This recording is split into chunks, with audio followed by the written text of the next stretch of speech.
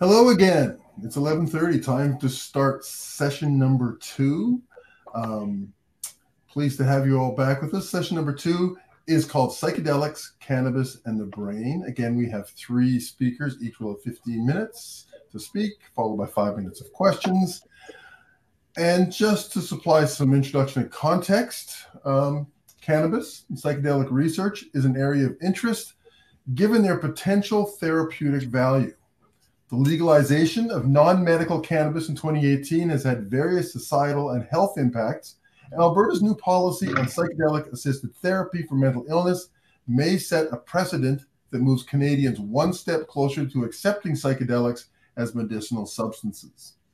Some noteworthy efforts that are leading to advances in this field are: in 2011, the Multidisciplinary Association for Psychedelic Studies, or MAPS Canada, was founded with a commitment to advancing psychedelic medicine by supporting research, advocating for policy reforms, educating the public, and supporting equitable access. Within Alberta, the Alberta Cannabis Research and Innovation Network hosted a collaborative event in 2018, which really spurred the Alberta research, government, and industry communities to collaborate. In 2019, Alberta Innovates launched the first medical cannabis research program called Cannabis in collaboration with Campus Alberta Neuroscience. And in 2022, Alberta Innovates hosted its first virtual symposium on medical cannabis and psychedelics to share knowledge and to look ahead into the future of the field.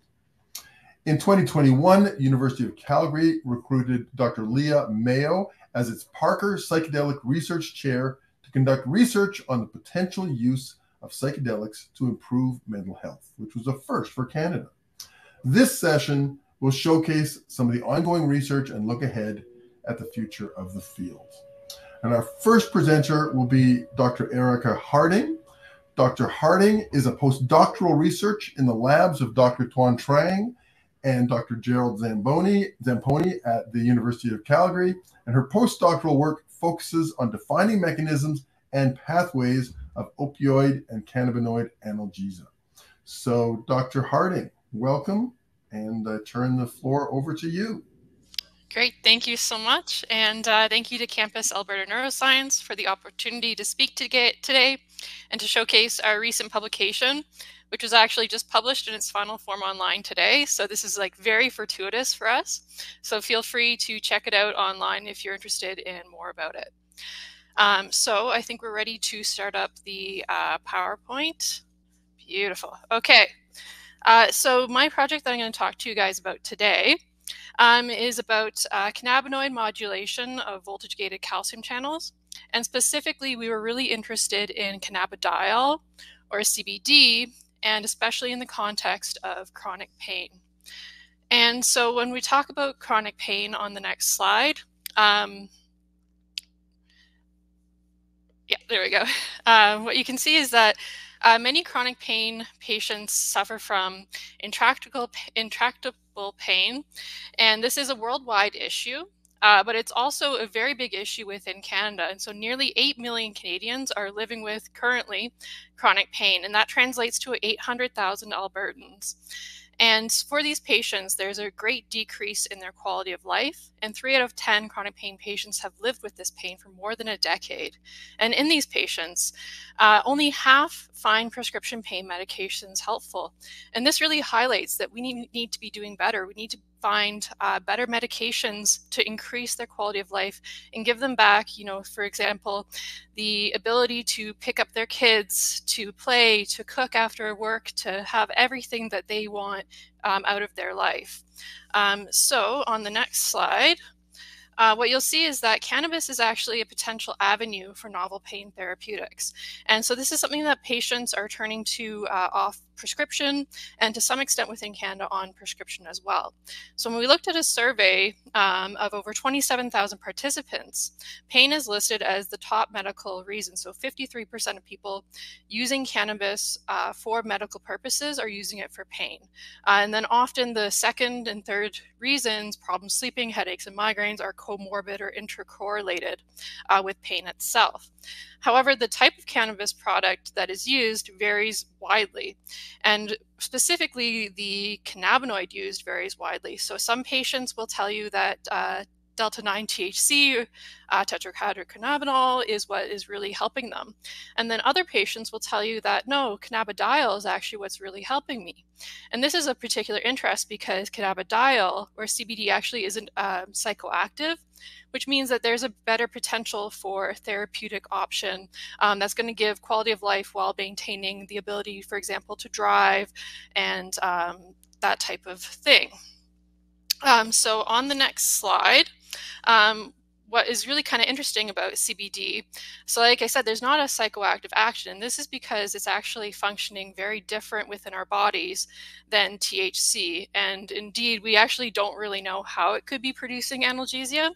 So when you look on the left-hand side here, you can see your standard way that a cannabinoid would work. So THC will bind to endogenous cannabinoid receptors within your body, which will lead to inhibition of synaptic transmission between neurons, predominantly through voltage-gated calcium channels and other types of signaling pathways.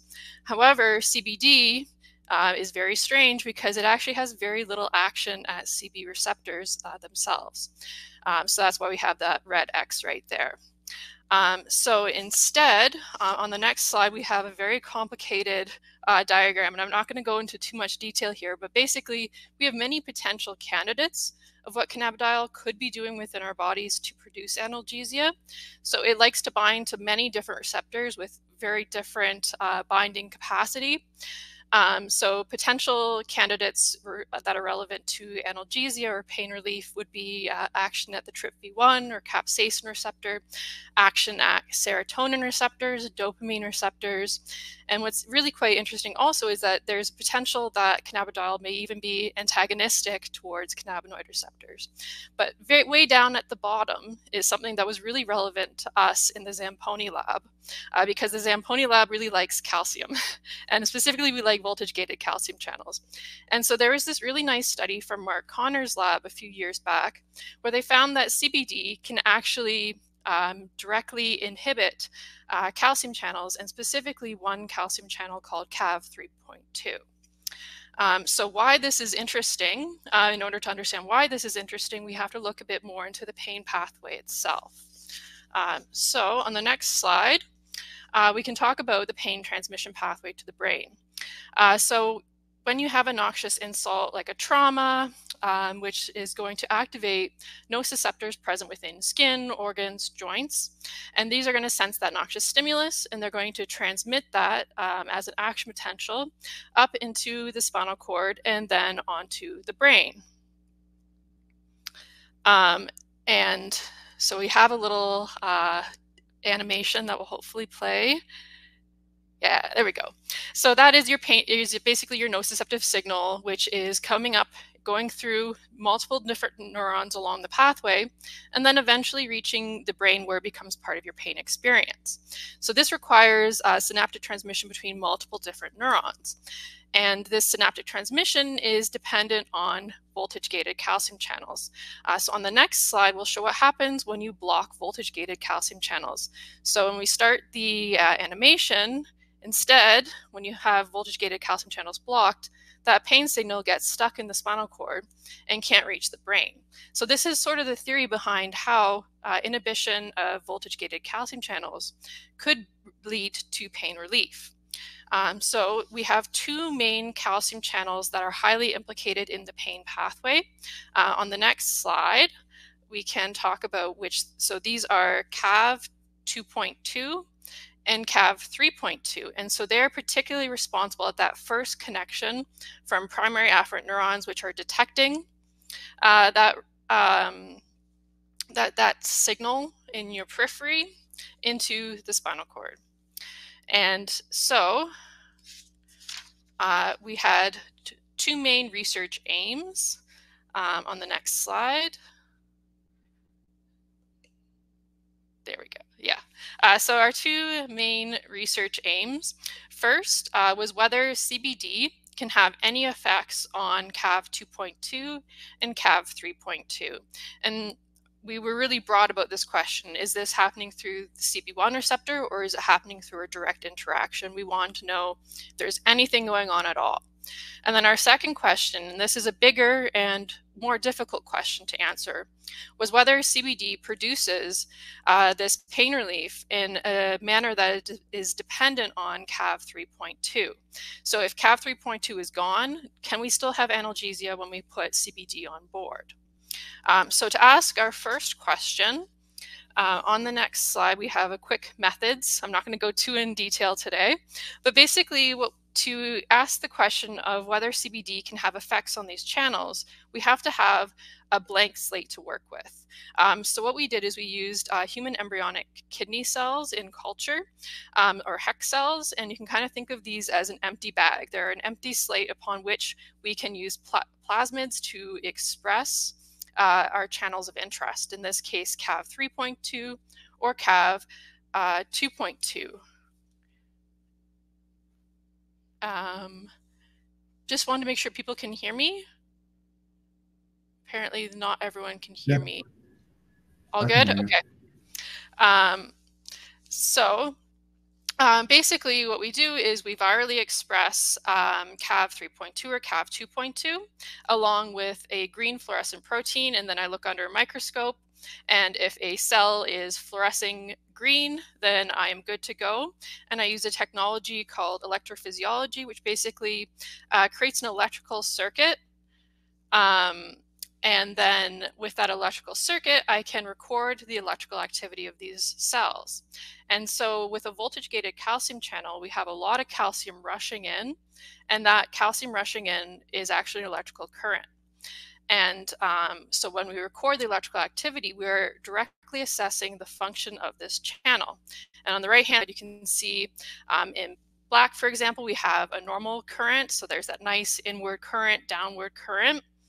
And then, for example, if we put a blocker on board in green, you can see that that current becomes smaller. And that represents a change in the function of that channel. Smaller current means less pain transmission. So on the next slide, we have what we saw with cannabidiol. So this is with just CAV 3.2, CAV 3.2 on board. And we have a time course on the left-hand side here, starting from time 0 every 20 seconds. We sampled the function of this channel. And as soon as CBD went on board, you can see that, the size of the current became smaller. And about 300 seconds after we added CBD, we have this sustained smaller current. So this is giving us an indication that CBD is indeed inhibiting directly CAV 3.2. And if we have that, we have the potential for less pain transmission. And then when we tried with CB1 receptor on board on the next slide, you can see there's actually no difference. So what's happening is completely independent of the CB1 receptor. So CBD is doing what it's doing on CAV 3.2, and it doesn't really care about the CB1 receptor. So this is a direct inhibition of the channel. Conversely, when we tried with CAV 2.2, on the next slide, we can see, well, it doesn't really get to be much more of a flat line than that. So in this case, when we expressed even CAV 2.2 and the CB1 receptor, there was no effect of cannabidiol or CBD. So whereas CBD has this really profound inhibition of CAV 3.2, it's not doing anything to CAV 2.2. So next, we moved on to our next aim, which was really our big aim, whether CBD can produce analgesia in a CAV 3.2 dependent manner. So to answer this question, we had to turn to an in vivo model. And what we did is we looked at this preclinical model of inflammatory pain, which involves the injection of a compound called complete Freund's adjuvant, or CFA, into the hind paw of a mouse.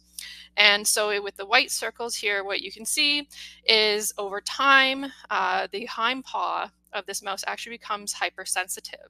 And what we're measuring on the y-axis is thermal withdrawal latency to a heat source. And so over time, it's lifting its paw quicker and quicker because that's representing a pain hypersensitivity versus a control mouse, which you can see is, again, a flat line. Now, here's the cool question. What happens when we give CBD? So when we give CBD, on the next slide, we have it in green. So in this case, CBD was administered right into the spinal cord or intrathecally, which lets us ask the question directly at the level of the spinal cord. And when we gave CBD, you can see there's this basically reversal at 30 and 60 minutes after administration of that hypersensitivity. And this represents an analgesic effect, which means that indeed CBD is producing analgesia. So next, the question is, what does this have to do with CAV 3.2? So on the next slide, we tried 2 minutes. Got it. On the next slide, we tried what happens when we knock out CAV 3.2. So we have a genetic mouse model which lacks CAV 3.2, and it's called a null mouse. And so just to give you kind of an illustration of what that means, we have here that green fluorescent cell which is expressing the CAV 3.2 channel. And then we can start by click in an animation, and that's going to sort of show us this is what happens in our mouse model. There's no more CAV 3.2. So on the left-hand side of the graph, we have a wild-type mouse. When you give it CBD, it has this increase in latency representing that analgesic effect, whereas in mice, which are these CAV 3.2 null mice, that analgesic effect was no longer significant. And really, that gives us an idea that CBD, when administered through the spinal cord, produces this analgesic effect through CAV 3.2, because when CAV 3.2 is gone, the analgesia is gone as well. So in conclusion, what we showed in this paper on the next slide is back to that schematic. We've shown that CBD has no effect on CAV 2.2, but instead directly inhibits CAV 3.2. And that CBD, when administered through the spinal cord, produces analgesia, and it does so in a CAV 3.2 dependent manner. So basically what we've identified is that CAV 3.2 is a new potential mechanism through which CBD could be producing analgesia. Of course, with a couple caveats, there's many other different potential candidates, and this is only through the spinal cord. Just on the last slide, I want to thank my two supervisors, Dr. Gerald Zamponi, Dr. Tuan Trang, and everyone whose pictures here are who did all the work in the paper, because there's a lot of other stuff that I couldn't include today. And yeah, I'm really excited for discussion because CBD is just a really interesting thing to study, and it's really much in popular media right now. So really excited for the discussion. Thank you, Erika. I love me some biochemistry first thing in the morning. That's great. And we've got a series of questions lining up on the right side of the screen. Perfect. So let's jump right into them. Does the use of CBD cause psychosis, or I guess psychoactive activity, at the same frequency as other marijuana products? Is this not a concern with CBD? So I can only speak to acute. I don't know the clinical chronic data, but in terms of acute administration, CBD has no known psychoactive component. I can't speak to it if there's any chronic effects, though. Okay. Well, speaking of which, the next question addresses an element of that. Is there a difference between acute and chronic pain and the effectiveness of CBD? Oh, okay. This is a really good question. And this really gets down to the mechanisms of pain. And so acute pain is because you have activation of nociceptors in your skin due to an insult or an injury. Whereas chronic pain, there's ongoing processes that are happening depending on the type of chronic pain in the periphery, within the spinal cord, and within the brain. And so there's chronic changes in the way that that circuitry actually functions. And so when it comes to our favorite calcium channel, CAV 3.2, what the lab has previously found and other labs have found is that CAV 3.2 is a major regulator of chronic pain, and it's upregulated in chronic pain conditions. So in terms of, if I had to guess, I would say that CBD would be much more effective in a chronic pain condition, at least based on our mechanism. We didn't test it acutely with any acute model. We tested inflammatory pain, and we also did test a neuropathic chronic pain model within the paper. Okay, thank you. Another question from Chelsea Matisz. Have you tried other routes of administration in the CFA pain model? For routes of administration for CBD, I'm guessing, and Yeah. no, we went specifically with the intrathecal because our question was really what's happening at the level of the spinal cord. And so when you go with an IP administration, it then becomes peripheral, central, brain as well. My guess is if you did that, there would be many other players involved as well. Okay, time for a couple more questions. What are the effects of dosage on the analgesic effects of CBD? Also a very good question. So this is one of the difficulties when it comes to CBD is that no one seems to know the right dosage. And you'll see papers with dosages as low as like 10 milligrams total. And then you'll see some papers in clinical populations where the dosage is like 20 mg per kg, which is a vast, vast difference. What I can speak to is in our animal models, when we went to intrathecal dosages around like 2 micrograms, we didn't see an analgesic effect. We only saw that analgesic effect when we moved up to around 10 micrograms. And that was the lowest dose where we did see analgesia. So that's kind of suggesting you do need a larger dose. Okay, as last questions, and they're good questions because you've got a very intelligent audience out here. Yeah, I'm loving these questions. Yes. I read about a large study using cannabis and an equal group on a placebo that showed equal results.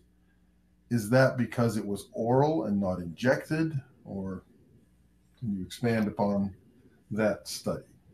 Yeah, so this is, there was a recent study, and it's not just cannabis, and it's especially CBD where this is something that seems to be happening within the clinical population. When you do double-blinded, placebo-controlled studies, in terms of the analgesia that is seen, it rarely seems to do better than the placebo control. There's a lot of potential reasons why. I think dosage and route of administration are two big considerations. And they're two big considerations, especially with our study, because we don't really know what 10 micrograms intrathecal means in terms of an actual person when it comes to the dosage. And with a person, usually when they're having cannabis, it would be through an oral administration or potentially through inhalation, which means you're dealing with metabolism, first pass effects, all these sorts of things. And CBD and THC love to be metabolized and break down into like hundreds of different other compounds, which have potentially different actions at these receptors as well. So it is a very difficult question, and that's probably why we're not seeing that translation into the clinical population as well as we were hoping when it comes to the animal studies. Thank you very much. Thank you very much, Erika. Thank you so much. Yes, time to move on to session number 2. I'd now like to introduce Dr. Chelsea Matisz from the University of Lethbridge. Dr. Matisz is currently working on a project that combines interests of immunology, neurobiology, and parasitology. Under the supervision of Dr. Erin Gruber, she is exploring the impact of Toxoplasma gondii infection on the rodent host. And this protozoan parasite can infect a wide variety of warm-blooded animals, including birds, animals, and humans, whereupon it can form chronic infections as a cyst in the central nervous system of its host, which sounds like a very bad thing. So I'm going to turn it over to Dr. Matisz, and the floor is yours. Good to see you this morning. Hello, thanks very much for having me here. I'm just going to start with a little bit of a shift. So when I first got my award to study that in my postdoc, I was pregnant. And so I did not study Toxoplasma gondii, have not yet. And I'm actually now more looking at how drugs like cannabinoids and psilocybin might attenuate gut inflammation-induced anxiety. So if you're interested in that, I've just kind of updated that in my biography on my page. Anyway, so let's get to it. You can bring up my, perfect.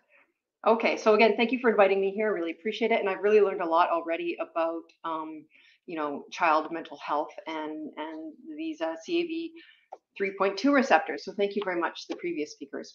So we'll just go right into the next slide, please. So we largely know how to deal with and manage acute pain, but chronic pain is a completely different beast that needs to be explored on a different level.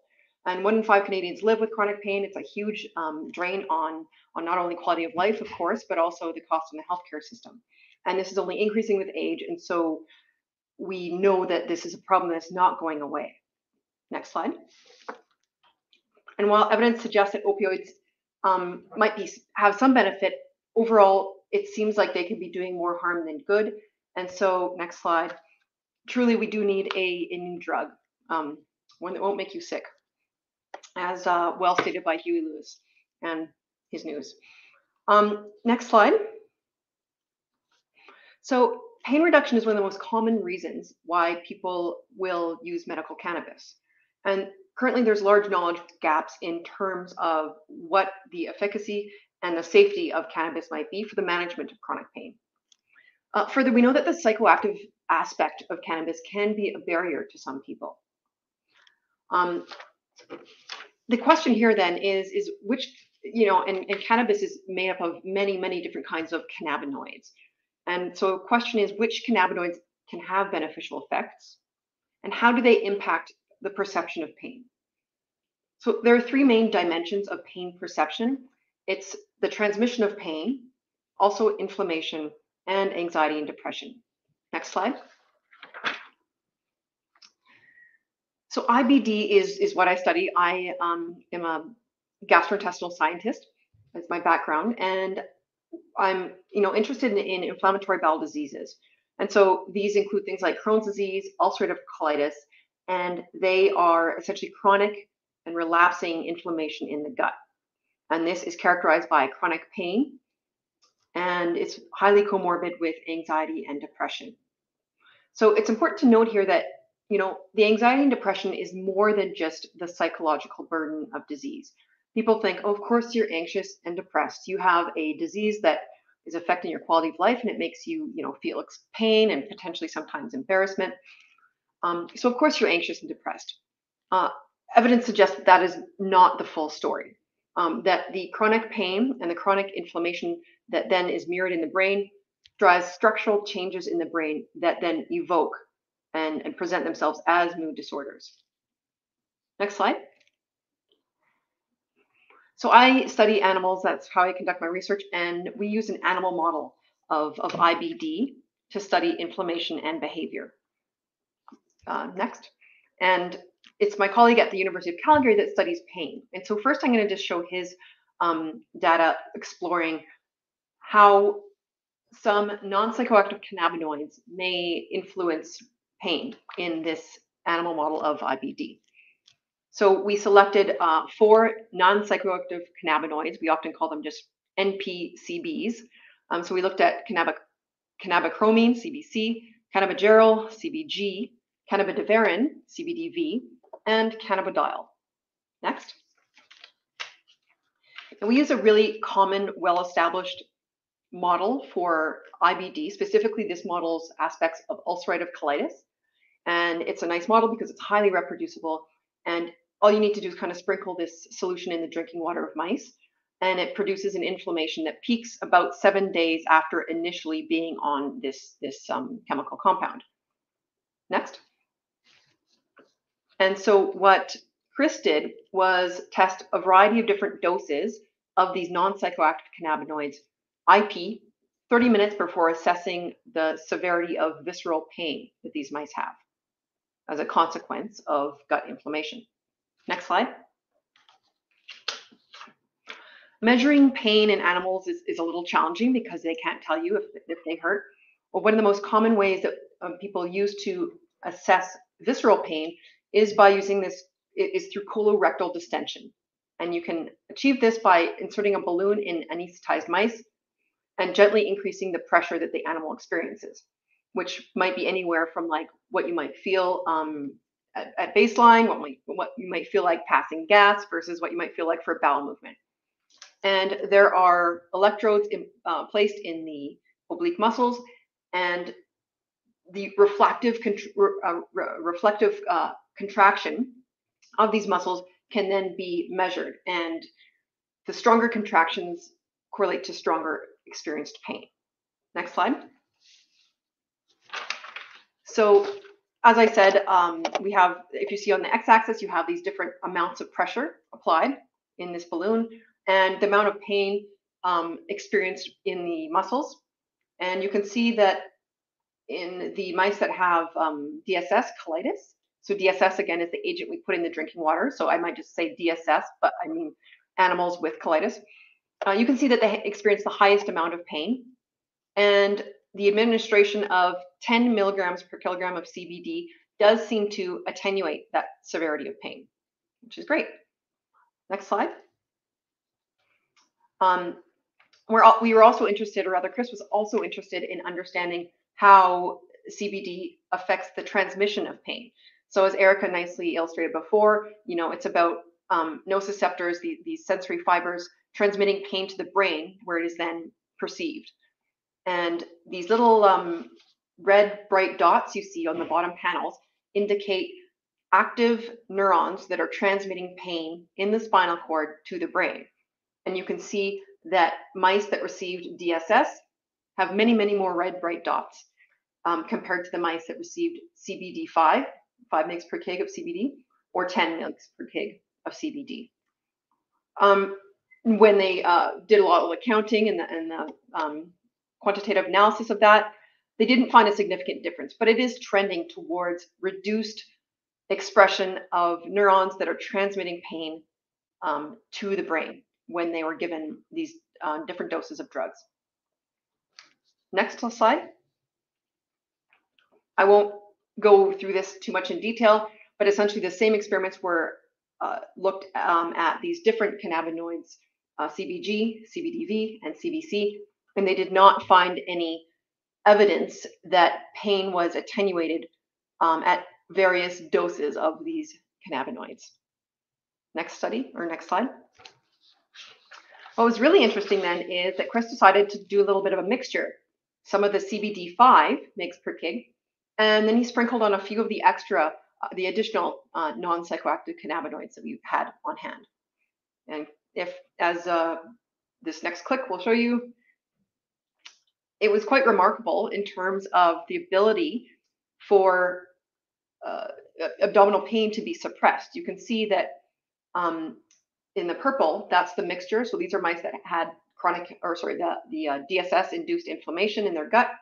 And when they're given the mixture, they have reduced experience of pain. And that is significant compared to just CBD 5 mg per kg on its own. Click. Also, when they looked at the amount of neurons that are activated in the dorsal horn of the spinal cord, which then puts that signal up to the brain to experience pain, they found that the mixture was significantly able to attenuate that the number of neurons that were active in this sense. Next. And then so this is essentially suggests that this mixture has sort of a synergistic effect, and it is able to attenuate visceral pain and ascending pain more than just CBD alone. Next slide. So this is where I came in, and I was doing these experiments sort of at the same time that Chris was doing his. So there's some slight differences in terms of study design, but I was interested in understanding how these same drugs might attenuate inflammation in the gut. And so, next slide.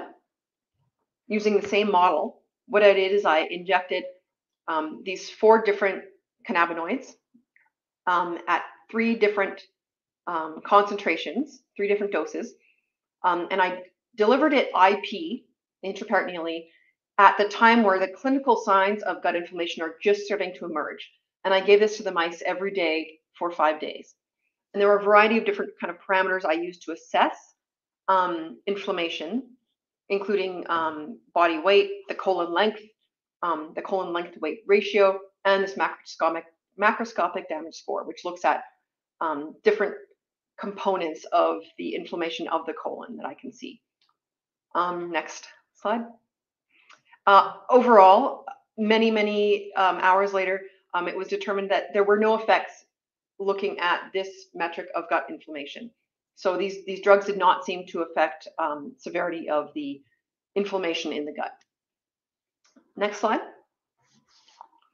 So then the next question was, well, what about the third sort of dimension that influences chronic pain? So anxiety and depression do seem to increase the perception of pain. They increase the anticipation of pain, the worry that pain will be experienced in a way that you won't be able to cope. And people with anxiety and depression do experience a greater perception of pain. And that's why it's important to kind of assess, well, are these drugs maybe influencing the ability of these mice to experience these sort of behavioral changes? So in assessing anxiety and depression-like behaviors in mice, it's a bit of a challenge. Next slide. One of which is that anxiety and depression are not just sickness behaviors, they're different. And so we don't want to just assess how cannabinoids might attenuate sickness behaviors, lethargy, fatigue, that kind of thing. We want to know, can these cannabinoids attenuate anxiety and depressive-like behaviors? So we want to test these mice when there's no inflammation on board, because then we know it's not about sickness behaviors, it's actually about the anxiety and depression as a consequence of brain structural remodeling. So Christophe Altier has done some studies before on this, and he found that actually after you stop the DSS and you wait 5 whole weeks, inflammation is completely gone, because this model of colitis is a self-resolving inflammation. But at that 5-week time point, they still experienced significant amounts of pain relative to controls, as you can see in this little graph here. So 5 weeks after treatment with this DSS, the gut is still healthy again, like when they looked at different metrics of gut inflammation, but they still have visceral pain.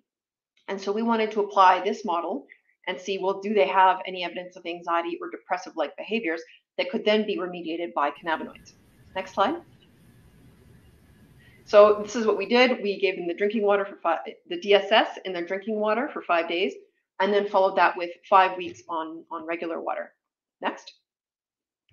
And they were then given this mixture of cannabidiol and the 3 other ones kind of sprinkled on, and they were tested for anxiety and depressive-like behaviors about 30 minutes later. Next slide. So testing as mice for anxiety and depression is a little challenging, because again, you can't just give them this hospital anxiety and depressive score. You have to find kind of ways that we might be able to assess, changes in behavior that are similar to a depressive-like phenotype. And so one of the things that we know with people with depression is there's reduced self-care. And so we can kind of model this in mice using this spray task. Essentially just spray them with a little bit of a glucose sugar solution, and you see how long it takes for them to start cleaning themselves. Next.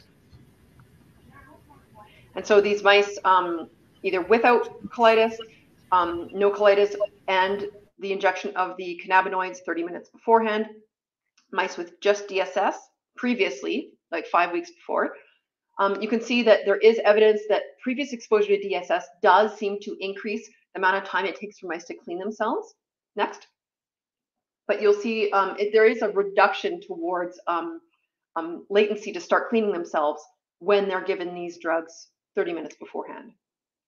So that was kind of cool. Next.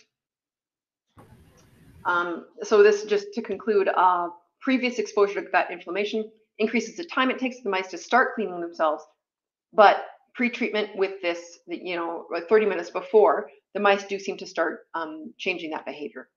Next. Another key aspect of depression and anxiety is how you cope in stressful, inescapable situations. One of the ways we can test this in mice is using this forced swim task. So mice are very good swimmers, but they don't like to swim. And if you put them in a container of water where there's not an ability for them to kind of climb out, it's a stressful situation for them, and they will respond in one of 2 ways: either a passive stress coping strategy, where they will just start to just kind of float and just do small movements to keep their head above water, or an active stress coping strategy where they just swim more, even though that there's no sort of ability for them to escape the situation. Click. And what we did find is that mice with DSS exposure previously gear themselves toward a more active stress coping strategy. They're just swimming much, much more. And this is really incredible because this is 5 weeks after they've had gut inflammation, but they're still exhibiting this behavior. And we actually find this behavior consistently in our lab when disease is active as well. Next. But pretreatment with these cannabinoids did seem to restore sort of a more passive stress coping strategy, similar to that of controls. Next. So again, previous exposure to this DSS agent increases an active stress coping strategy, and that's remediated by pretreatment with this cocktail. Next. We also did a couple tasks looking at memory. So this is this novel object recognition. And we found that mice that, so this is science, right? It's a bizarre sort of results that we're still trying to process. We found that mice that were exposed to a novel object, normally they like to explore that novel object. But if they're given this cannabinoid mixture beforehand, they don't show any additional interest in this novel object. They don't seem to really care about it. Whereas the mice that previously had colitis, when they're given this drug, they do seem to, it kind of restores their ability to be engaged in that novel object, which is kind of interesting. So we're not quite sure why that is. Next slide. So again, it's this previous exposure to colitis that seems to, the pretreatment with the drugs seems to kind of restore. Next. This marble bearing task, essentially mice like to bury things, including marbles. And so it's one of the things that we look at to see how gut inflammation might impact like a normal ecological behavior. So next. Essentially, we just monitor the mice and see how many marbles they bury over a period of time. And we found that, previous exposure to DSS does not impact their ability to sort of an interest in burying things like marbles. But when they were given this drug mixture, they just significantly buried less marbles. Next. So again, this is kind of similar in terms of the previous study. We just find that the treatment with this drug isn't kind of without potential drawbacks in terms of, if you're a mouse, you want to bury fewer marbles or you are less interested in novel objects. Next. And so finally, this open field task is a measure of anxiety. Mice tend to stick to the outside edges of open fields. And so the amount of time they spend in the middle, it sort of can be used as a metric of anxiety. More anxious mice will really stay outside of that middle area, but it's balanced with the innate curiosity of mice. Next. And we can see, for example, that the treatment with these drugs did not affect their total distance moved or their velocity. And next. It also didn't affect their performance in this task. So they, in the mice that had DSS 5 weeks before, they're not actually spending less time in the center. So it's not really, there's nothing for the cannabinoids to attenuate at this point. Next. So again, the good news is that this drug mixture did not seem to impact locomotion or anxiety. So the mice, for example, aren't not bearing marbles because they're less likely to move around. It's some other reason. Next. So to conclude, next. A cocktail may be the best avenue for treatment of inflammatory pain, but perhaps not inflammation itself. So, there are synergistic effects of these cannabinoids. What we've managed to do is sort of take the fun bit out and then we deconstructed it and reconstructed it and found that kind of was the best outcome in terms of pain. As well, there's some evidence that this cocktail could attenuate some of the anxiety-like or depressive-like behaviors caused by chronic inflammation. although that needs to be sort of examined with some more sophisticated tasks. As well, there's some evidence that this drug mixture can influence behavior on mice that don't have any inflammation, but for whatever reason, previous exposure to inflammation seems to kind of be a way to protect the mice against these effects of this mixture of cannabinoids. So my final slide, just a thank you to the collaborators. So this was funded by an Cannabis Alberta Innovates and Cannabis grant, and we are working with some colleagues up at the University of Calgary, as well as my supervisor down here, Dr. Aaron Gruber, and lots of folks from our lab. So happy to take any questions. Thank you, Chelsea. Thank you. I have so many questions, but I'm going to let there's questions, a whole bunch in the column on the right. Let me go to a question from Erika here. Why do you think that having a mixture of cannabinoids on board is better than CBD alone? Is it the ability to hit more potential drug targets or a larger overall dose on the same drug targets? Well, I would suspect it's the former. It's likely a multitude of different sort of receptors being activated, and that can produce a synergistic effect. But we haven't done those sort of really specific mechanistic studies. But that's my guess. Okay, thank you. And one more question: are there concerns with an NPCB cocktail having a negative reaction with potential inflammation reduction drugs? That's a good question. I am not sure about that. I mean, it depends a lot on the mechanism of action.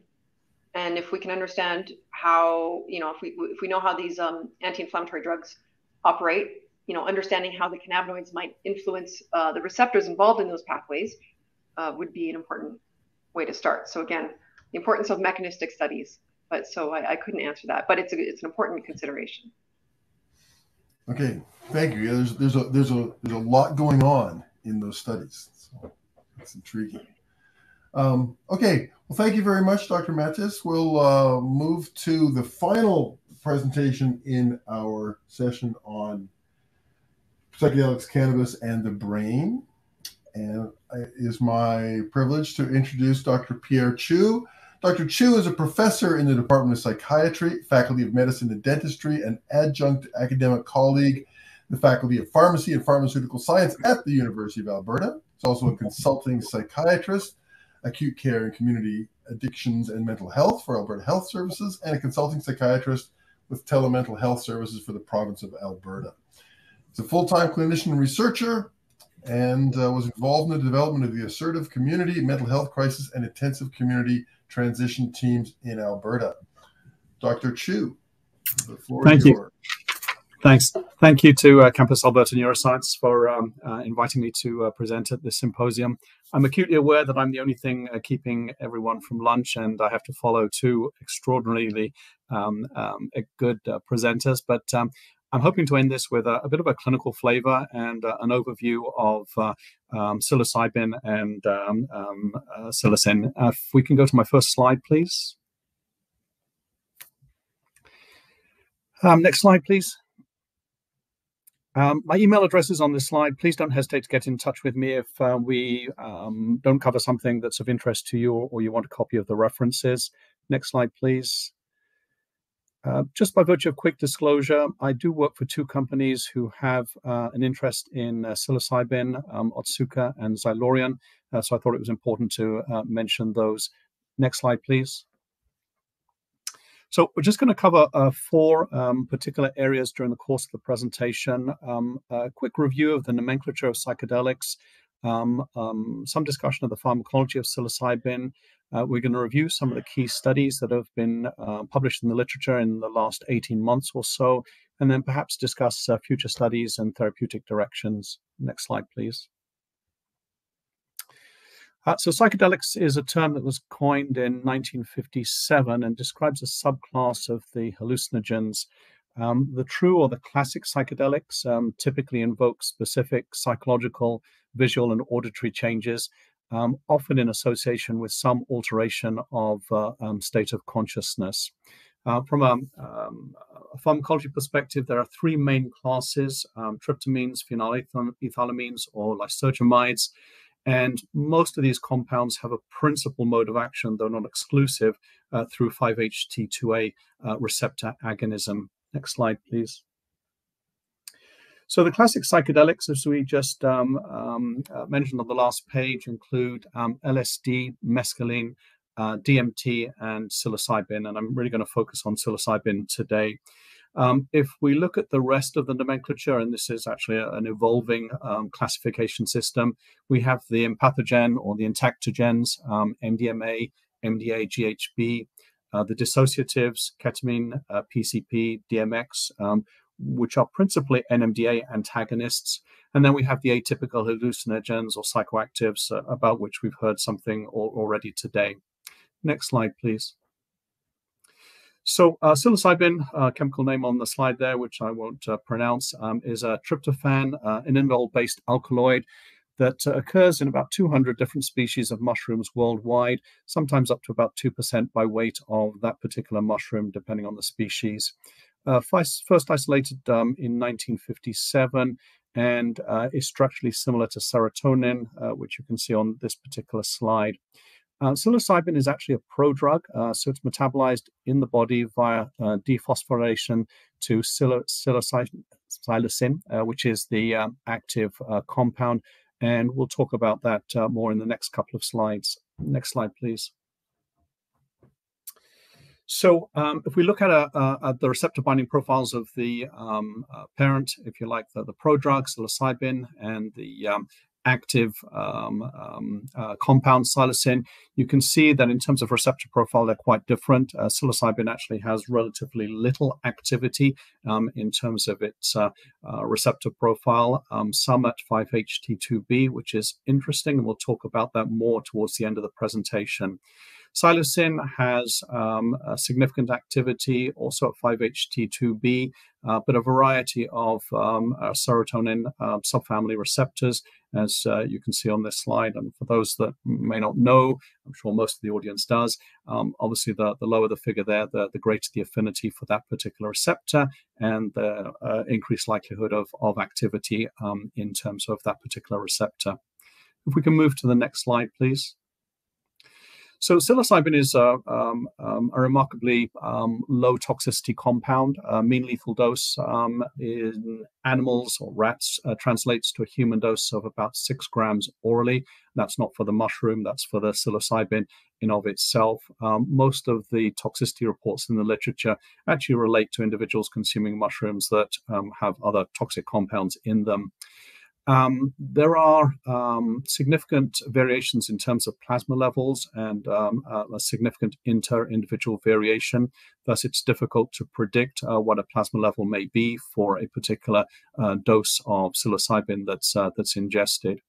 There are physiological effects, psychological effects, and sympathomimetic effects. The sympathomimetic effects occur at the lower end of the dose range, and these are reflected from a physiological standpoint in terms of mydriasis, changes in blood pressure and heart rate, which can actually be up or down, tremor, dysmetria, and nausea. Although interestingly enough, in clinical trials, the most commonly reported side effect is one of headache. The psychological effects occur with oral doses in the 8 to 25 milligram range, which generates plasma levels of psilocybin of about 4 to 6 milligrams per milliliter. Next slide, please. So if we move on to psilocin, if psilocybin is ingested within about 40 minutes, we can detect psilocin in the plasma. It has a relatively short pharmacokinetic profile in terms of the time to Tmax and also the half-life. So it is a rapidly metabolized and rapidly dissipated or excreted compound. Interestingly, it has greater penetration than the prodrug psilocybin, which is suspected to be significantly responsible for its action. It is metabolized primarily through monoamine oxidase, which is an important enzyme in psychiatry. We'll talk about that more on the next slide, and eventually eliminated in the urine. So the effects of psilocybin and essentially psilocin are increased with the concomitant use of any compounds that will inhibit MAO. And so alcohol is one through its metabolite acetaldehyde. Smoking decreases MOA levels. And psilocin itself is a competitive inhibitor of monoamine oxidase, which leads to increased brain serotonin levels. So you have a compound that crosses the blood-brain barrier fairly easily and also then increases its own concentration within the brain. Next slide, please. So I'm going to start off a quick review of some of the important studies that have been published recently with this meta-analysis, which was actually an update of a previous meta-analysis about 2 years prior. In this analysis, they talk, at least initially, about the mode of action or the suspected mode of action of psilocybin. We know that this is a compound that increases intracellular signaling through pyramidal cortical neurons, which then modulate downstream signaling proteins, typically ERG1 and ERG2. And we suspect that's the basis of the increase in neuronal plasticity that is purported to occur with psilocybin.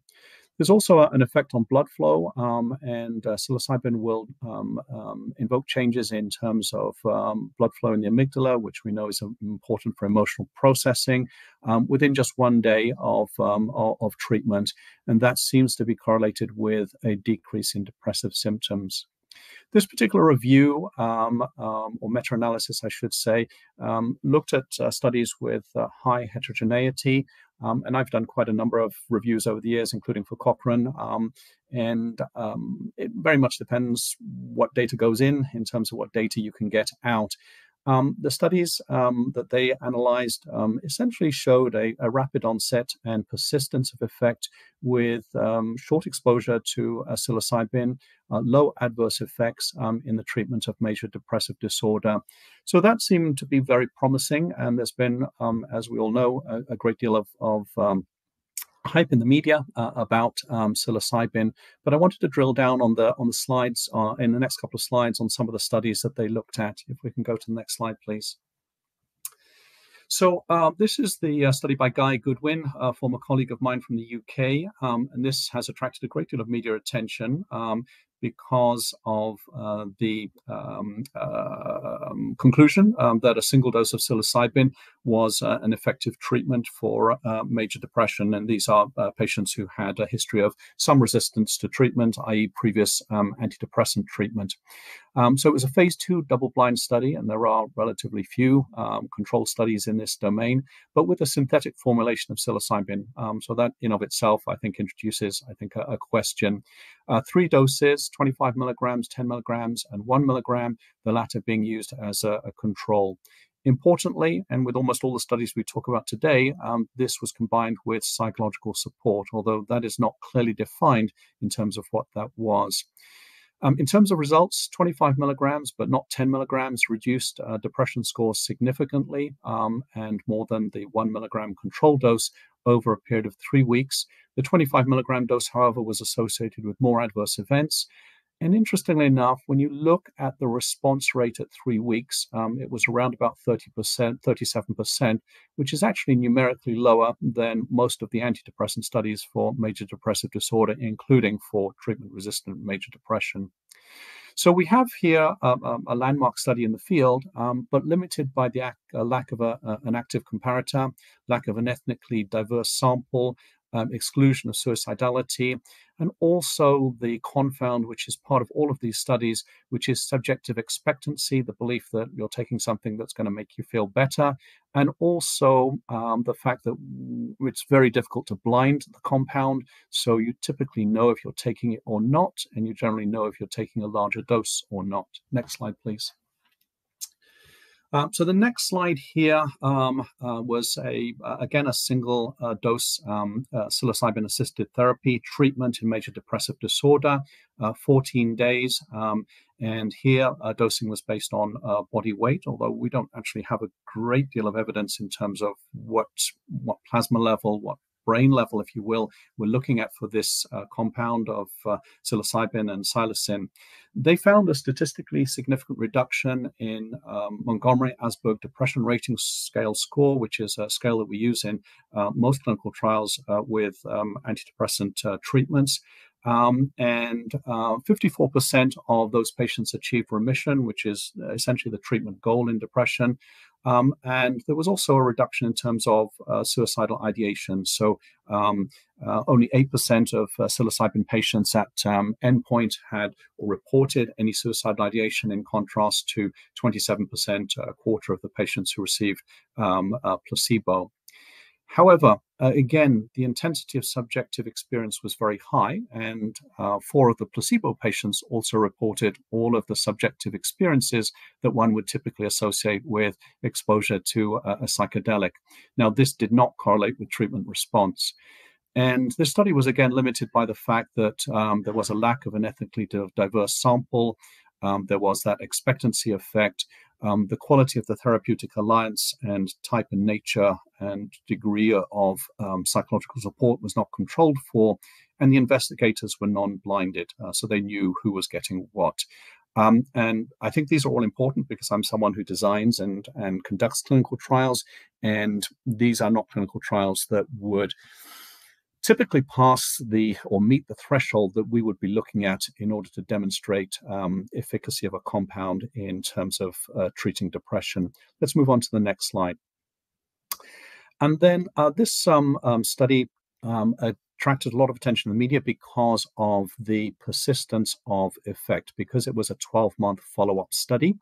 These were patients who were waitlist randomized, which is a curious kind of randomization, to either getting treatment straight away or in 8 weeks' time with 2 doses of psilocybin, again with supportive psychotherapy, which is not well defined. 24 of the 27 patients showed improvement in their Hamilton Depression Rating Scale scores, with almost 60% achieving remission at 12 months. So that looks pretty impressive. However, almost a third of those patients received an antidepressant during the follow-up period, so a standard pharmaceutical antidepressant during the course of the 12-month follow-up. And this study was again limited by the fact that it was small, 27 patients, not ethnically diverse, and suicidality patients were excluded, no comparator group. And again, as has been shown in quite a number of studies and the literature, the expectancy effect and the psychotherapy, the type of psychotherapy, plays an important role in terms of responding or not to treatment. Next slide, please.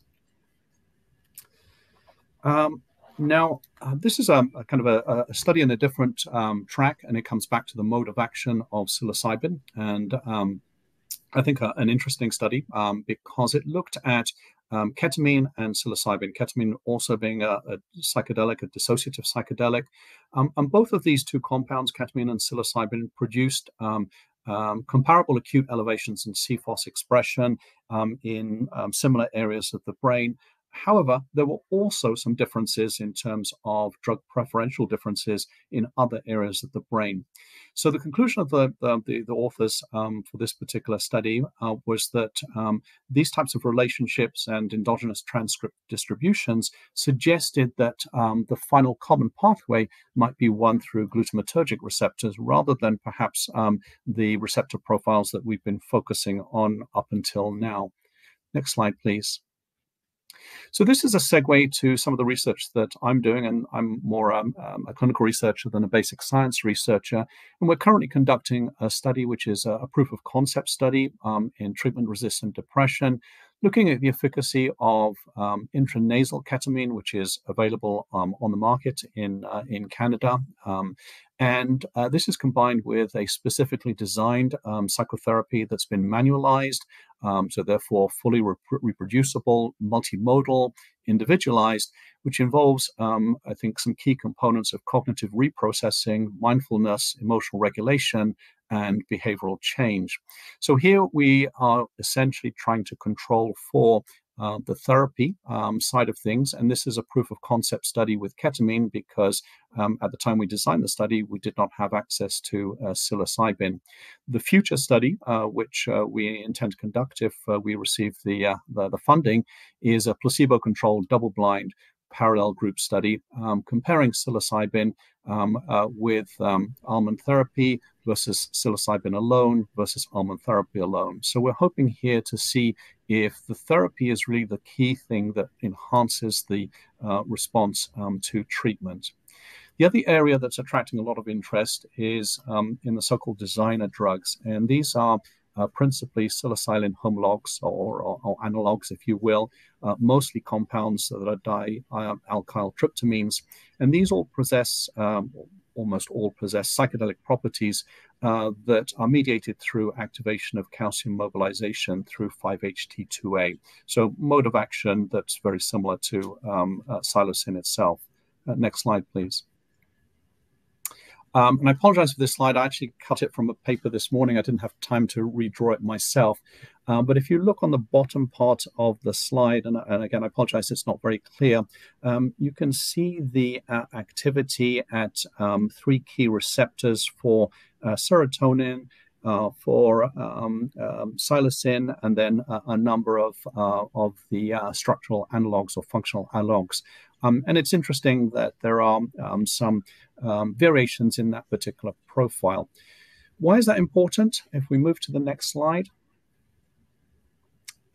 Because there is potentially a long-term concern, which I don't know that many researchers have particularly focused on at this point, and that is if you play around with the 5-HT2B receptor, this has been linked to valvular heart disease combined or observed with the ergo-alkaloids, which is essentially what LSD was derived from, and the 5-HT2B agonists that are used or have been used in clinical practice, such as fenfluramine, dexfenfluramine, as well as the hallucinogen MDMA. Now, up until this point, obviously the use of psilocybin and derivatives has typically been very intermittent and also generally low dose. What we don't know at this point is what happens if you are exposed to a drug that does have activity at this particular receptor at higher dose and for longer term. And I think, as we've all found to our cost over the years, you can spend a lot of time and effort researching a compound, and it's only when it comes to market that you find that and it's utilized in a general population, that you find some of these toxicity parameters becoming important. If we can move to the next slide, please. So in medicine, we talk very much about the era of precision medicine, which is individualized care, it's evidence-driven, and it's measurement-based. And really, that's the fundamental tenet of good medicine. It is how we treat patients effectively and safely. The problem is, I think, in this field, there is a paucity of data, and studies to date, as we've talked about, have some fairly significant limitations. And I continue to research in this area, but I really wanted to emphasize that this research into psilocybin and derivatives and other compounds, for that matter, needs to be evaluated with the same rigor as with all psychotropic drugs. And as someone who's designed clinical trials, and we talked about placebo response earlier, one of the ways that we do that is we give everyone placebo, and everyone who responds to placebo is then not allowed to continue in the study. So there are mechanisms that we could put in place to really ensure that placebo effect, and that actually placebo effect has been increasing dramatically over the last few years in all domains, is controlled for. But these make very expensive and very long drawn out studies.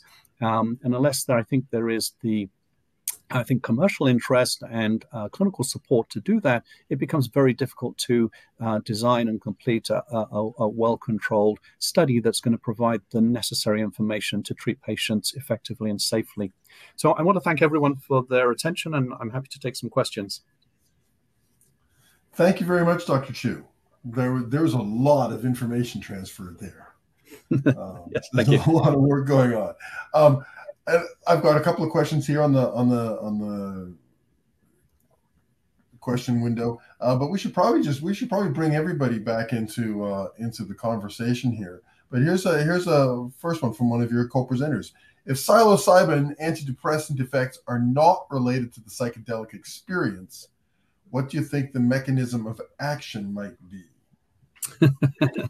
That's the million-dollar question, I think, and everyone is certainly chasing that. We know that 5-HT2A plays a role in terms of antidepressant effect. The changes in blood flow that I touched on in that particular study, particularly with respect to the amygdala, also are important. The other changes in terms of transcriptional proteins, again, I think they're definitely contributory. Which one, I don't honestly know, and I don't think anyone does at this point in time. This is relatively new research, particularly in terms of the therapeutic direction that we're going in. And as I've seen from the presentation, it really is fraught with many minefields in terms of things that confound and things that confuse the clinical picture. And I think the direction that we need to go in order to get that clear evidence. Chelsea, you asked the question. Do you want to expand upon that at all? Well, so this is something that's interesting us. Is my mic working okay? We are looking at psilocybin now in our mouse model of chronic gut inflammation, which we have found creates a fear generalization. So this is among what we believe to be the best metrics of anxiety in rodent models. So what we're doing is there's some evidence that anxiety and depression is primarily as a consequence of changes in the prefrontal cortex, and specifically a region called the anterior cingulate cortex.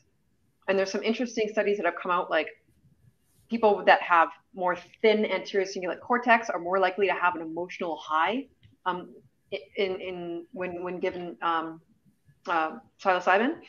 But we find that a thinning of this region is really predictive of severity of anxiety and the presence of sort of gut inflammation and related diseases. So the question again, how the psychedelic experience might play a role, that's with the 5-HT2A receptor, but there seems to be other receptors involved. And then I just know that some of the one studies found that changes in the prefrontal cortex in mice in terms of structural functional changes can happen after a single injection, and then you wait. So you're basically looking after any psychedelic experience might be subsided. And so we're looking at how we're giving the mice psilocybin and then 72 hours later testing them for anxiety, because we suspect it's the psychedelic experience might be irrelevant, but we're not sure how. Obviously, we think that it has to do with potentially mitochondrial function being kind of restored, but that's very much down the line. Yeah, and I think you really touched on a couple of very important points. So I think it's likely that the modulation of the receptors and pathways that we are still trying to understand is probably very tight. In other words, you can be below and you can be above, and that either has no effect or it generates perhaps psychedelic effects. But for each individual, there probably is a window of response that's very tightly defined for that particular individual, and we have no idea what that is. The plasticity phenomenon that you talked about, I think, is also key to the mode of action of this class of compounds.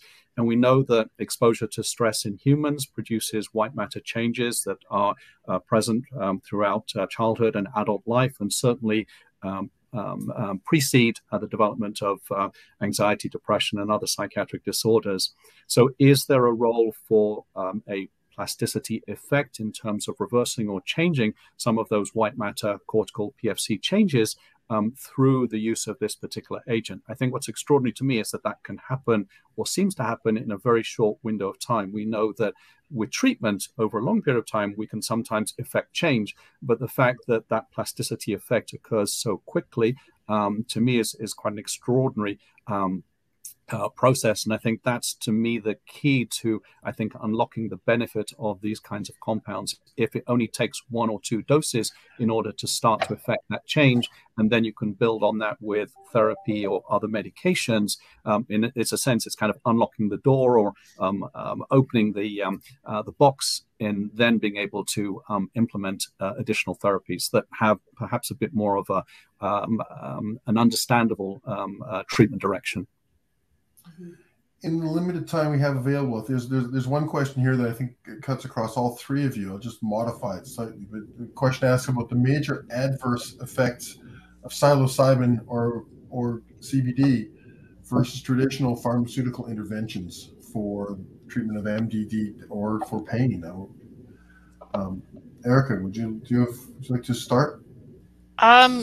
So this is one of the places where CBD is actually pretty cool, because in terms of major adverse effects, they're pretty limited, actually. You only really see adverse effects, at least in a preclinical model, when you hit dosages. I think it was like 500 or 600 mg per kg, which is a really high dosage. When it comes to lower dosages, adverse effects seem to be quite minimal, which would be very beneficial, especially when it comes to the other main candidate for treatment of pain being opioids, which have a myriad of adverse effects. So there's a lot of benefit there, and even more benefit when it comes to potentially adding CBD on as an adjuvant to opioids to lower the opioid dose, something like that. Dr. Matisz or Dr. Chue? Yes, I mean, I think the hallmark of the compounds we've talked about today is that they are remarkably well tolerated, whether we're looking at psilocybin or CBD. That being said, though, I think it's always important to bear in mind that a natural product is also going to have side effects. Anything that modulates a receptor is going to have a potentially beneficial effect, and at some dose for some individual, it's also going to generate some side effects. So there is nothing that has clinical benefit or clinical efficacy without some degree of adverse effect profile. How great that is, or how significant that is for that individual, obviously varies from person to person. But I think it's important to quantify it in that respect. We have a lot of natural products that are actually very toxic. Lithium, for example, the gold standard in the treatment of bipolar disorder. If you're out of that therapeutic window, you can die. So we need to be very cautious in terms of, I think, understanding the full profile of these compounds in real world practice, because in real world people are taking a whole bunch of other medications, they have other comorbidities, and all of that plays a role in terms of potential benefit and potential side effect. I'll maybe just expand on that, if I could. Like the LD50, the amount of psilocybin you have to take for a lethal dose is something like 283 milligrams per kilogram. So very, very high. There's no evidence, and I know this because I'm currently writing a protocol to try and use the high dose of psilocybin on mice, but there's no evidence of people having really adverse effects with psilocybin in terms of severe health outcomes. That being said, I think it's important to recognize, that anxiety and depression, it's very, very diverse etiologies. And I think that certain subpopulations would probably benefit a lot more from a certain treatment than others. And I think that kind of understanding which populations is going to be a really tricky thing to navigate in the future. Okay, I think we're at the end of our time, so I think that's a good way to end it. And I want to again express appreciation on behalf of all the participants in the conference so far for the intriguing insights you brought to the table today. So thank you very much. The emojis are going crazy, erupting off the bottom of the screen, so that's a good sign. We're going to take we'll call it an 11-minute break. It'll be a quick one, but we'll see you back here at 1 o'clock or just shortly thereafter. And again, thank you very much. Thanks again to the presenters. It's been an extraordinary morning. Thank you.